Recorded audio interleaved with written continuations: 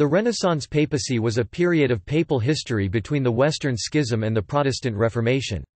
From the election of Pope Martin V of the Council of Constance in 1417 to the Reformation in the 16th century, Western Christianity was largely free from schism as well as significant disputed papal claimants.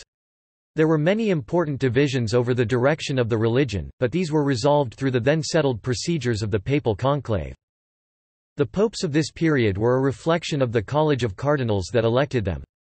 The college was dominated by cardinal nephews, relatives of the popes that elevated them, crown cardinals, representatives of the Catholic monarchies of Europe, and members of the powerful Italian families. There were 2 popes each from the House of Borgia, House of Della Rovere, and House of Medici during this period.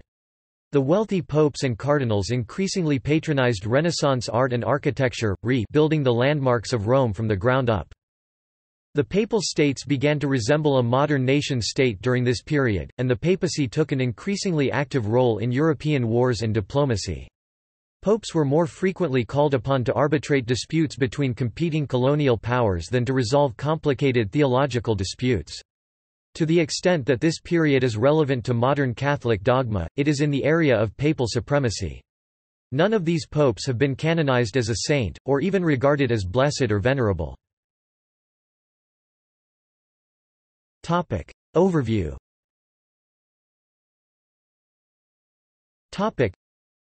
The period from end of the Western Schism in 1417 to the Council of Trent 1534 is a rough approximation used by scholars to date the Renaissance papacy and separate it from the era of the Counter-Reformation.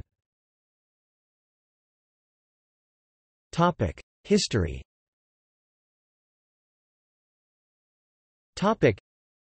In 1420, the papacy returned to Rome under Martin V. The Renaissance popes aggressively pursued the temporal interests of the Papal States in Italian politics.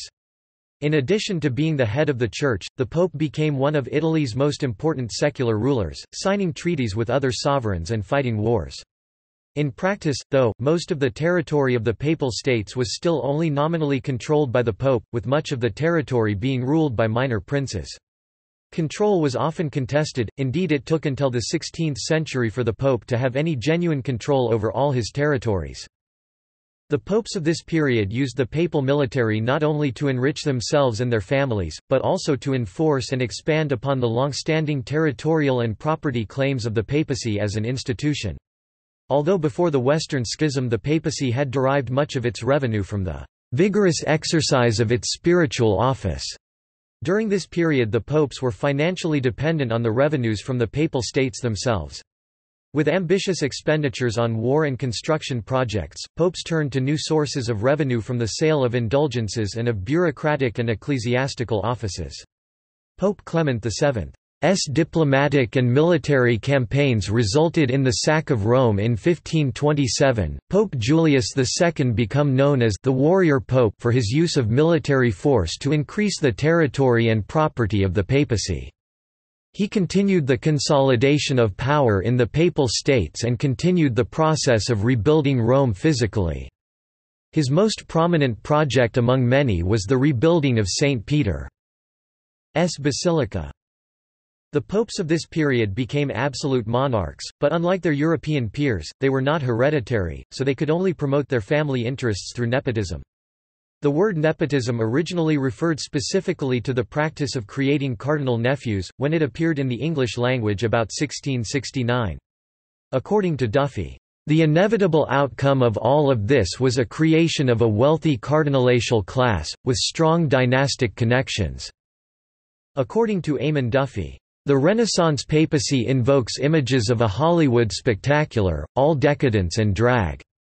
Contemporaries viewed Renaissance Rome as we now view Nixon's Washington, a city of expense account whores and political graft, where everything and everyone had a price, where nothing and nobody could be trusted.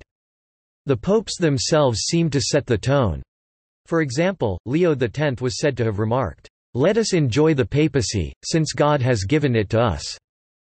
Several of these popes took mistresses, fathered children, and engaged in intrigue or even murder. Alexander VI had 4 acknowledged children, including Cesare Borgia and Lucrezia Borgia. Art and architecture.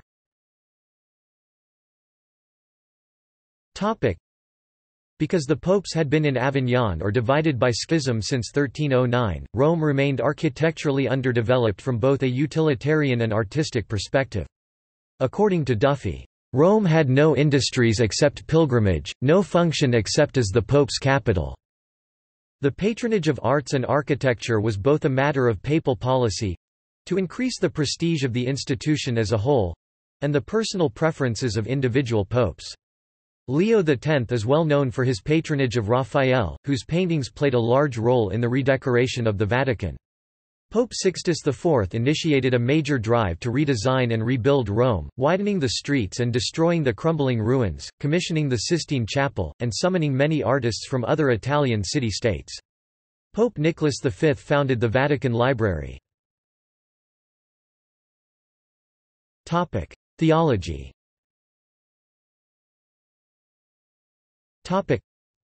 The inquisitorial machinery to deal with heresy remained largely unchanged from the 13th century.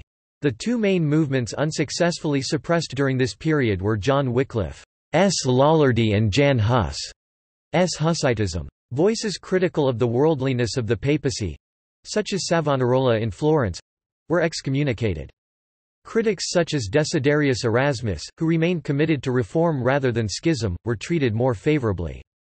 The revival of Greek literature during this period made Platonism fashionable again in Catholic intellectual circles. This was a period of declining religiosity among popes. Although Adrian VI said Mass every day for the year he was pope, there is no evidence that his two predecessors, Julius II and Leo X, ever celebrated Mass at all. The reforms of the Council of Constance were unambitious and unenforced. Conciliarism, a movement to assert the authority of ecumenical councils over popes, was also defeated. Papal supremacy was maintained and strengthened at the expense of the papacy's moral prestige. The role of the College of Cardinals in theological and temporal policy making also declined during this period. According to Duffy, the one place where the cardinals were supreme was in conclave. The perceived abuses of this period, such as the selling of indulgences, were piled upon pre-existing theological differences and calls for reform, culminating in the Protestant Reformation. Leo X and Adrian VI failed utterly to grasp the seriousness of the support of Martin Luther in Germany, and their response to the rise Protestantism was ineffective.